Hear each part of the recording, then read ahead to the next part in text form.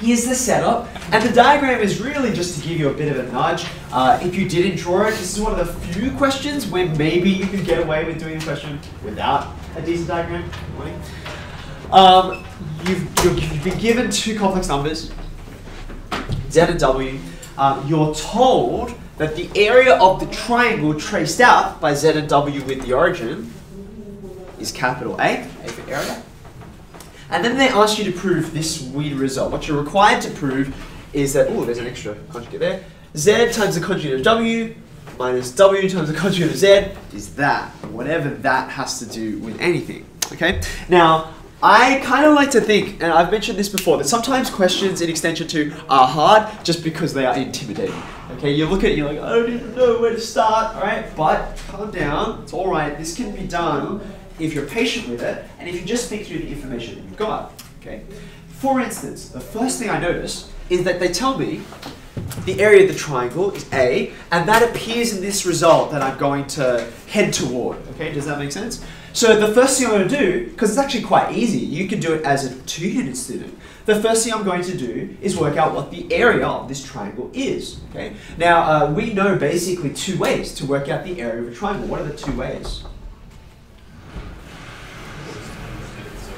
The year 7 way of learning it is just the formula, which is half base times height, right? Base meaning any of the sides, and height meaning like what height? We mean perpendicular height. So you have a look at this diagram, and do you have the perpendicular height anywhere? No. The answer is no. Okay, so I'm probably not going to go in that direction. That leaves the other way of finding the area of a triangle, which is, well, usually we'd go half AB sine C. I mean, you could use the sine or cosine rule to find lengths in here, but that's a bit of a long way around. I'm going to go for half AB sine C. Now, have a look. If I say A and B, those are two lengths on the triangle, okay? Now, you've got 3, 1, 2, 3. Of the 3, which 2 do you think are the easiest to get to access? What do you reckon? Yeah, I think the ones from the origin to Z, the origin to W. I mean, I guess we could work out this one, but it's going to be more complicated. It involves both of these numbers, whereas finding these two, you come to the origin, that's really easy, okay? So I'm going to write half. A, it doesn't matter which one's which, A or B, right? We'll call this one over here A, right? So by definition, the length of this side is mod Z, right? Or the absolute value of Z, right? So I'm just going to say that's A. If this one down here is B, then I'm going to say that length is mod W, the modulus, okay? Now, the last piece is sine C, right? And the important thing about sine C, like which angle is it, is that when you've got the two sides, the angle you're interested in is the included angle, right? The one in between. So in this case, it's this angle in here, right? What's the value of this angle? Yeah, good. It's the difference between theta and phi. So I've got sine, and then the particular value C I'm after is theta minus phi. Okay.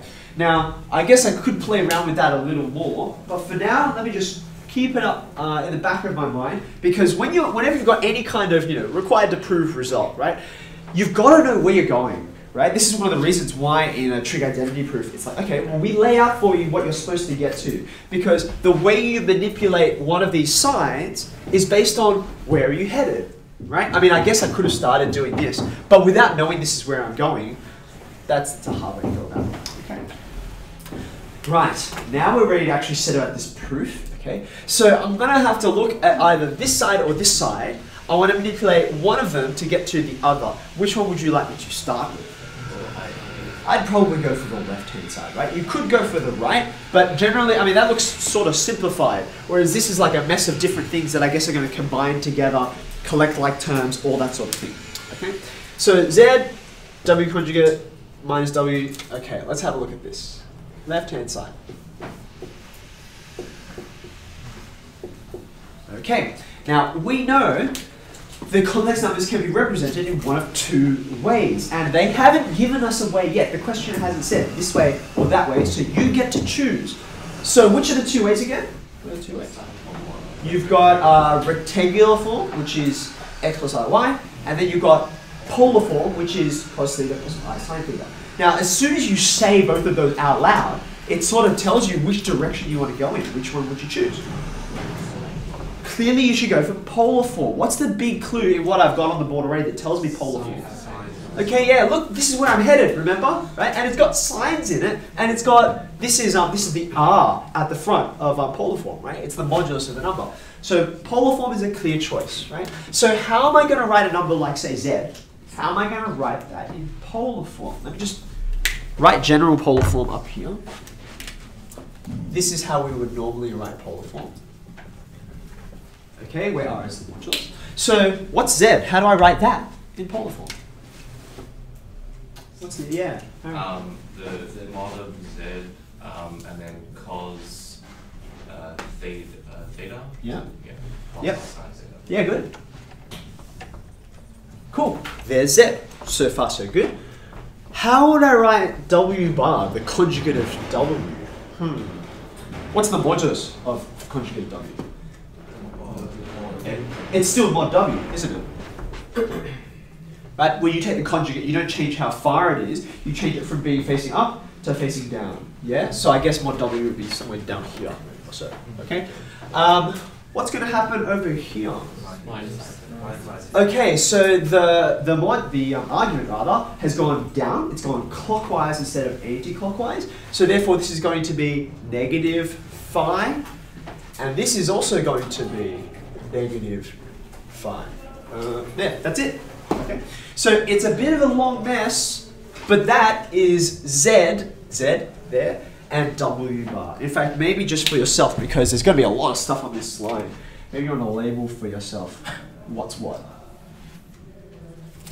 Okay? So I've only done one half of this line, but that's okay. Be patient with it. Again, it looks intimidating, but just because it's long to write. Let's write the next bit. Okay? When we get to W, we already know how to write W because there's W bar. So it's got the same modulus, and what's the angle? It's just phi, right? It's just phi to get to W, right? So cos phi plus I, so phi, like that.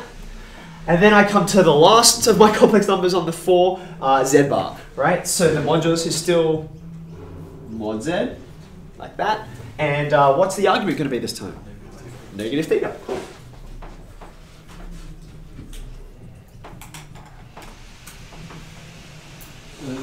Yeah, that's it. Okay, let me again label that so you can see what's what.